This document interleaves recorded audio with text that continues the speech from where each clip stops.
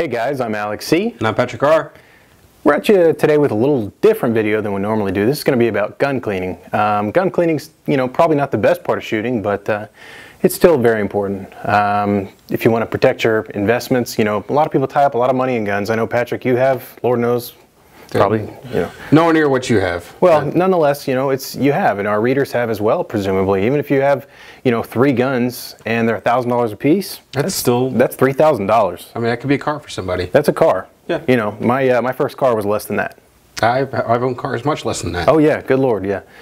So anyways, guys, let's talk a little bit about it. I know it's not the sexiest subject we've ever taken on, but maybe we'll show you a trick or two that you haven't seen or haven't considered. I doubt it, but this is just kind of what we do, and I've been doing it for 10 years or more. Patrick, you... I don't even know, honestly. Yeah. But I know that some of our readers are very passionate about how they clean their firearm.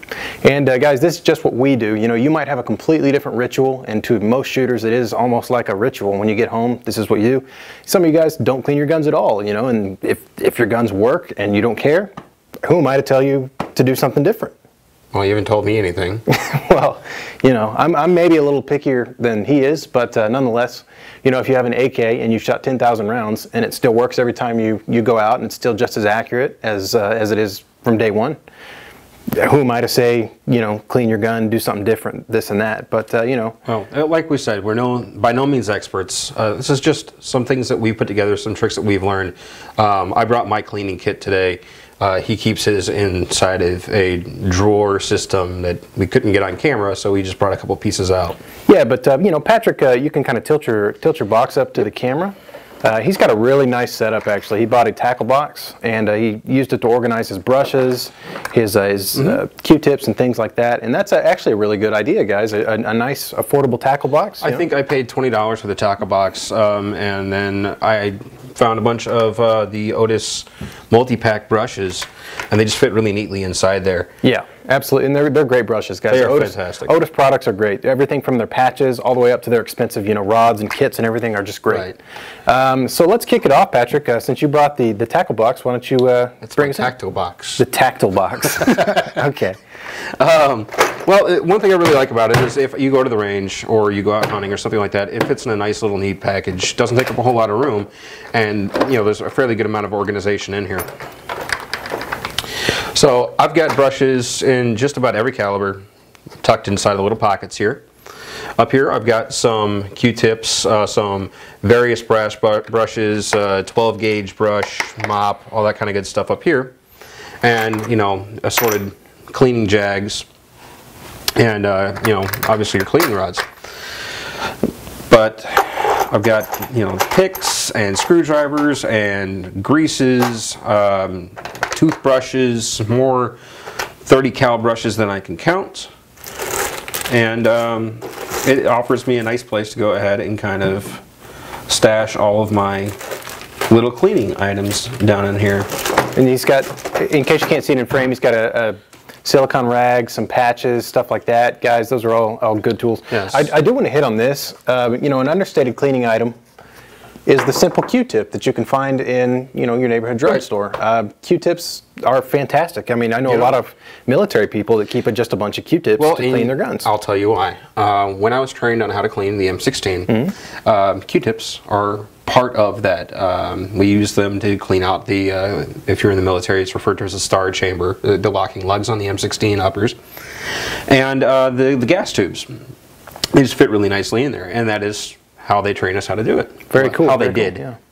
Yeah, I'm sure they probably still do that. Q-tips are inexpensive, and I'm sure for the military, with the discount they get by buying them by the million, that they still do that probably. Don't quote me on that. I mean, and I didn't bring any of them with me, but they actually produce long, like swabs. They look like the ones that the doctor sticks down your throat when he's checking you for strep throat. Sure, I've seen them. Obviously, I don't have military service, guys, so I rely a lot on Patrick for input from that.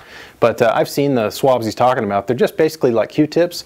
There's also a product in the market called ramrods that you might have seen. Yeah, but they're for the bore of a gun. Right. And if you want to saturate your bore with maybe some sort of copper solvent, it's actually a pretty good idea. No, it's not bad. It's not bad. But I'm going to go through some of the oils and stuff that I've got in here. I keep a little can of frog lube in here. I admittedly have not used it yet, but I think we were talking about doing a bit of a torture test on the Tantal by packing this into the action and sticking it into a cooler with some dry ice to simulate cold weather, since we live in Texas and there is none here. You know, another cool thing about that product right there, Frog Lube, I believe it's owned by a veteran. Which is I believe so. Yeah, which is neat. And I know actually a manufacturer that uses it as their primary. Yes, it smells like Pepto-Bismol kind of. No, it smells like wintergreen gum. Well, okay, well. Apparently it's food safe. Wow, well, I wouldn't eat it, but you know, it's a good product, guys. Frog Lube is, you know, the praises are sung by many people. Actually, I just noticed on the package, it's owned by a service disabled veteran. Well, there you go. So that answers that. Know, yeah, so shout out to the people at Frog Lube. Yeah, absolutely, guys. So it's a good product, not only by its own right, but the people who own it, from what I understand, are very good people. They back the product. It's got a very good following on the internet. I'm sure if you had a problem and you said, "Hey, man, your product didn't work out for me," they'd listen to you and they'd take that advice. Well, you know, speaking of Frog Lube, CJ was using it in his M16 22 upper, and he put, you know, like 1,000, 1,500 rounds through it in an afternoon. Yeah, we have a friend with a full auto registered lower, and he has a 22 upper, and as you guys know, 22 runs a little dirtier. Yes. He uses that exclusively, and when you shoot 22, since it's cheap, you know, of course, this guy goes through thousands and thousands of rounds. It's ridiculous. He'll go through a bucket in a few hours. I've seen him shoot a bucket, get a rag, wipe it off, and the part's clean. Yep. And I'm just like, whoa, that's something else. So, yeah, no, but admittedly, applying it is a little bit painstaking. That's why I haven't dove into it yet. Yeah. But you know, moving on, no cleaning kit is complete without some hops. Number 9. I keep a small bottle in here, and then I think I've got a couple pints at home that I just refill the small bottle with. Yep. And I am a CLP guy as of right now. Unfortunately, it worked for me when I was in the military. It works for me now.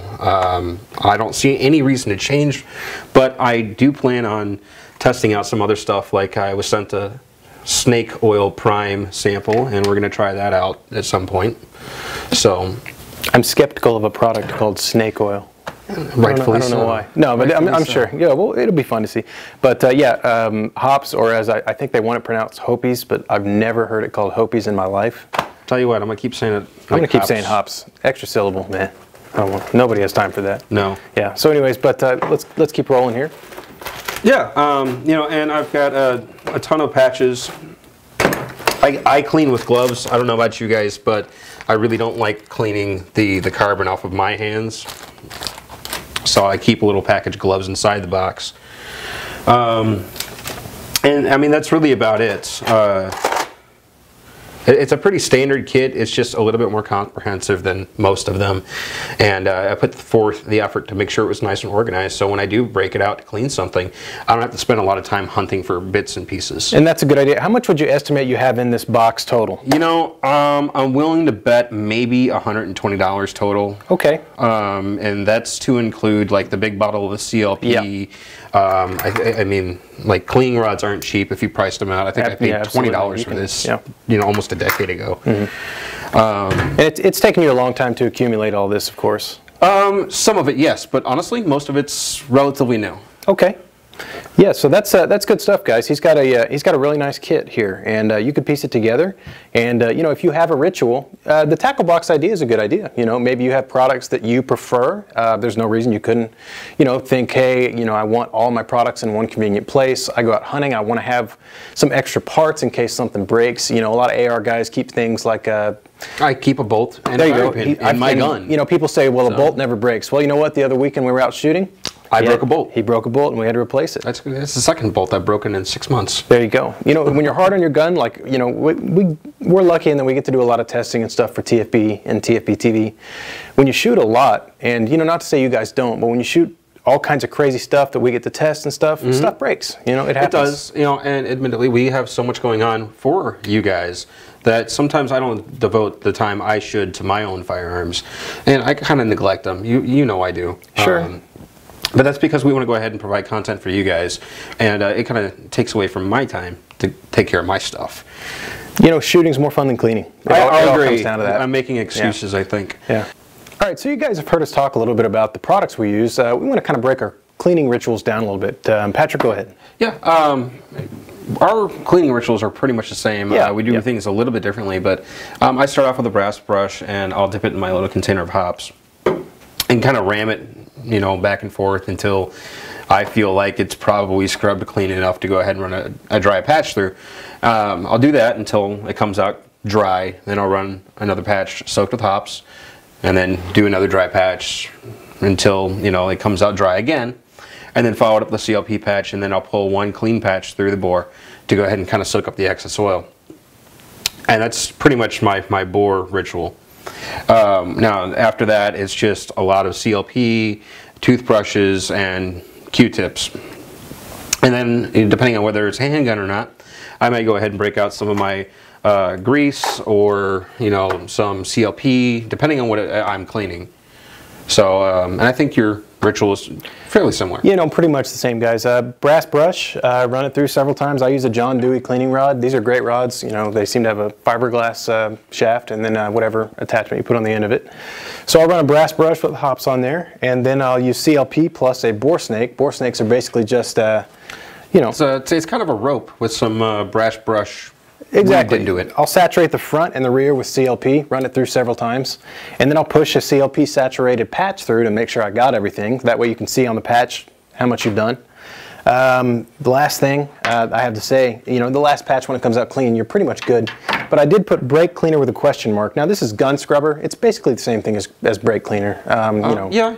And you know, actually, sometimes I do use non-chlorinated brake cleaner. Absolutely, yeah. No question about it. You know, I don't want to spend the money on that, so I generally go ahead and just buy. Realistically, go to your auto parts store, get some non-chlorinated brake cleaner, and it's the same thing. This just happens to be convenient. It's in an aerosol can with a, you know, the straw here. Spray off some parts you're worried about, maybe that you can't get into quite right. Get a Q-tip after you follow up with this if you can. I mean, it does the trick. It's a great product. As a matter of fact, I used it to clean the 1022 after we took it out and shot it. Yeah, and oftentimes if you know, high pressure brake cleaner or high pressure gun scrubber, it really blasts out a lot of the dirt and grime. So yeah, but you do have to be careful not to get in any wood finishes or anything like that, because it can damage finishes if you're not careful. There is a synthetic safe version, which I would highly recommend over the traditional version, because I have had some polymer melt before as a result. Yeah. So be careful with that, guys. But anyways, that's kind of you know, our insights on cleaning. You know, some of you guys are definitely more experienced than us, and we'd like to hear your feedback. Maybe post your ritual below. And post your ritual. Tell us what you use. What do you prefer? Absolutely, and you know, if you have an alternative to the tackle box or something like that, the tactile box. The tactile box. Sorry, if you have an alternative, I'd like to hear it. You know, it seems like the apex of convenience to me, but maybe, you know, there's maybe you have a Ghostbusters lunchbox from the '80s that you use. That would be pretty cool. That would be pretty rad. But anyways, guys, thanks for listening to our spiel here on cleaning products. I know it's not the most exciting thing we've probably done, but we appreciate you nonetheless, guys. If you like what you saw, you know, subscribe. Drop us a comment. Yeah, drop a comment. Give us a thumbs up, whatever you like. Yeah, subscribe. And also, I would be interested in letting, if you have any tricks or tips, let us know. If you'd like to hear more about my cleaning box, go ahead and drop a comment. I might go ahead and do a write-up on it. But other than that, I'm Patrick R. I'm Alex C. Thanks for watching TFB TV, guys. We sincerely appreciate it.